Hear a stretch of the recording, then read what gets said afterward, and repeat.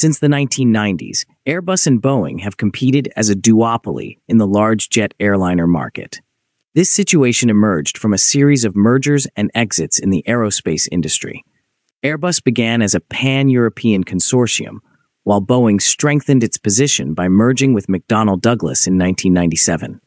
Other major players like Lockheed Martin, Convair, British Aerospace, now BAE Systems, and Fokker were unable to maintain their competitive edge. They exited the market, leaving Airbus and Boeing as the dominant forces. Despite recent challenges faced by Boeing, particularly with its 737 MAX, Airbus has not managed to decisively win the battle against its American rival. Several factors contribute to this ongoing competition. Both Airbus and Boeing are grappling with supply chain and production challenges that limit their ability to rapidly increase output despite strong demand.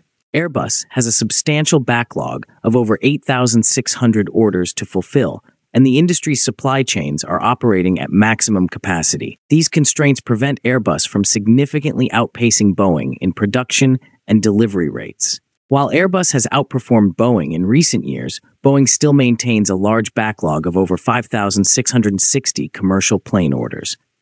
This substantial amount of business ensures that Boeing remains a strong competitor in the market despite recent setbacks. Airbus's ability to fully exploit Boeing's issues, such as the 737 MAX problems, is restricted due to industry-wide manufacturing constraints. Airbus cannot easily ramp up production to seize Boeing's customers as it faces its own capacity limitations. The long-running trade dispute between Airbus and Boeing, with both sides accusing the other of receiving unfair government subsidies, has created uncertainty and challenges for both companies. These disputes have led to tariffs and legal battles, potentially impacting sales and market share for both manufacturers. Despite facing significant challenges, Boeing has shown resilience in maintaining its market position.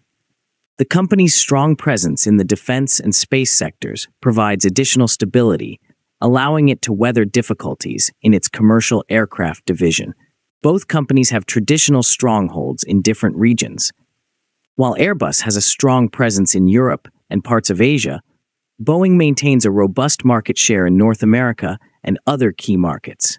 This regional diversity helps maintain the competitive balance between the two manufacturers. While Airbus has made significant gains in recent years, it has not definitively won the battle against Boeing.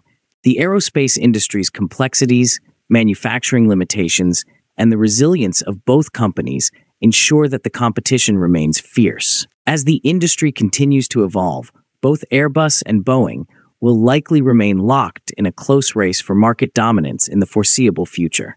Now, why do you think Airbus has not been able to take advantage of market share while Boeing grapples with its issues? Let us know in the comments. We bring you some good information on aerospace. Please like and share the video and subscribe the channel.